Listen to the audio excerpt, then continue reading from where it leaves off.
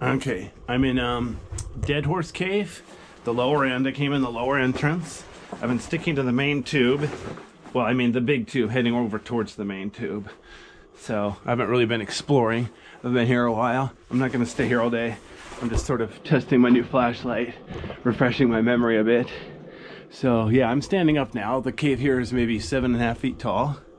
No, I did not use metric. Anyway, but you get the idea.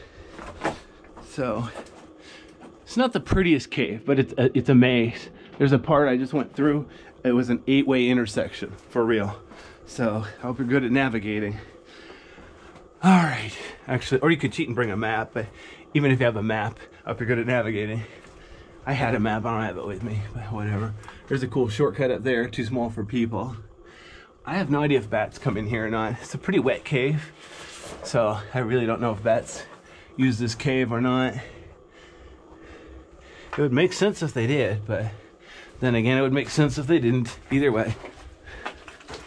It doesn't get a lot of people because it's physically and mentally demanding. Definitely not recommended for beginners, beginning cavers. But once you get a little bit of practice, so you can navigate underground, not get yourself stuck.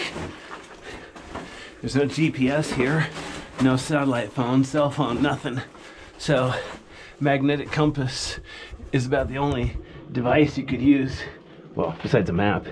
Map and a compass. Maybe your memory. So I like to do, just go through over and over till I kind of have it memorized. But yeah, it's a long drive from where I live. I only come here every couple of years. Especially since it's a multi-day thing. I can only get in here certain times of the year because of the rain and snow. Like you notice right now, I'm pretty much crawling over a puddle, trying to get myself wet.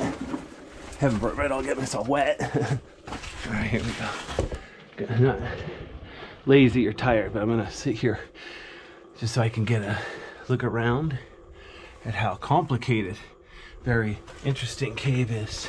Smooth areas, rough areas, clean areas, dirty areas, brown areas, ground. Very interesting.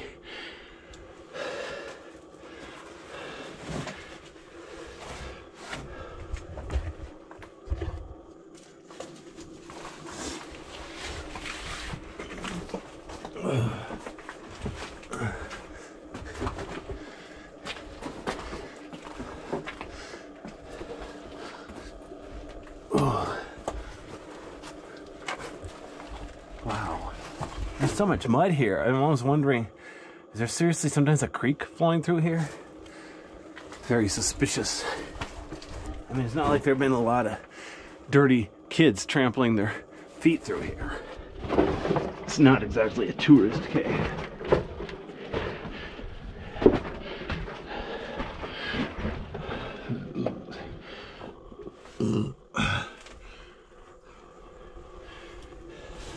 Darn it. I don't know why my stupid camera always wants to point at the flashlight. Staring at my own dang flashlight. Arrgh.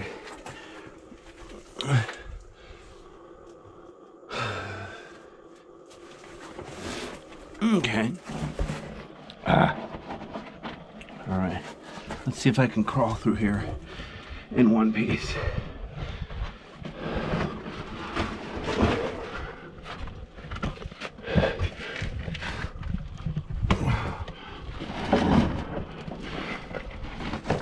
I don't feel much. I feel a little bit of headwind. Not super great. Okay.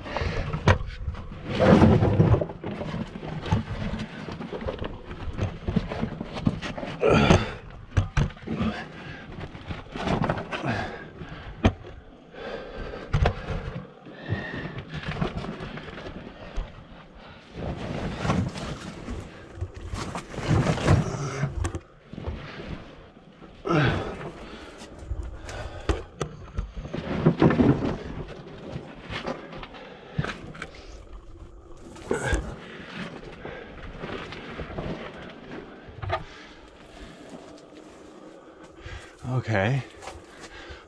Another place I could stand up temporarily.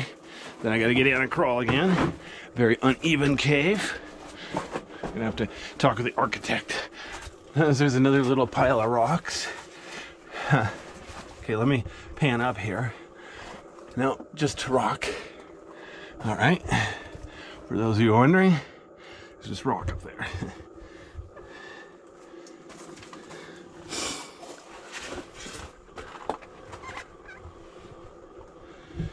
Huh, that's weird. There's a little notch in the rock here.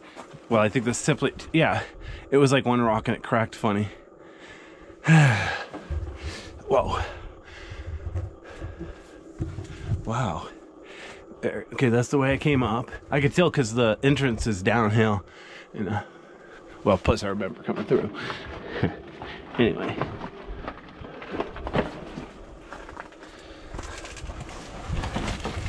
Alright, now this is the part where it's tight and the floor is loose gravel. Thank goodness I got knee pads. Man, I need elbow pads. I'm gonna have to literally belly crawl through here. But see how far I can get on my knees.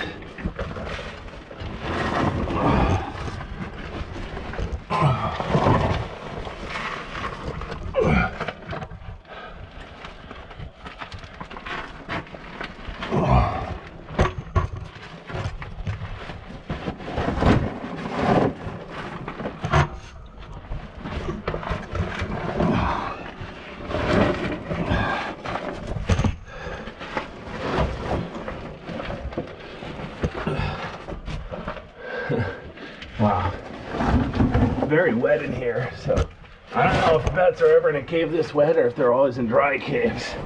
Definitely, I've seen them in wet caves, but yeah, whatever. This time of year they won't be hibernating. This is summer. This is mid-July.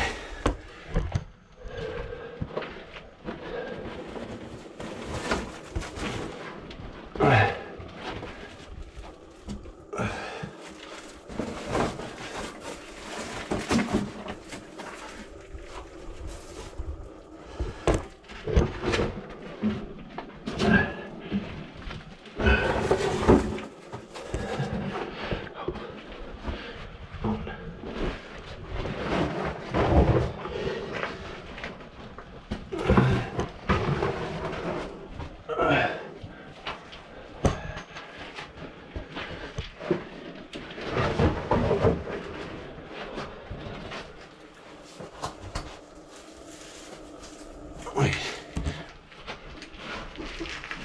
Oh man.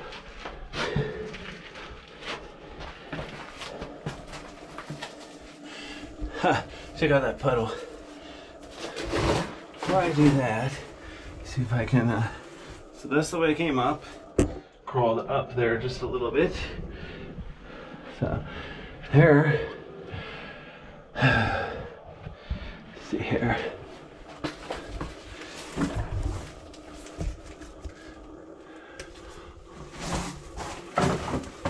Cool little puddle.